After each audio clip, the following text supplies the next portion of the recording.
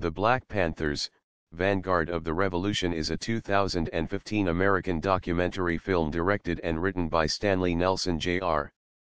The film combines archival footage and interviews with surviving Panthers and FBI agents to tell the story of the revolutionary black organization Black Panther Party.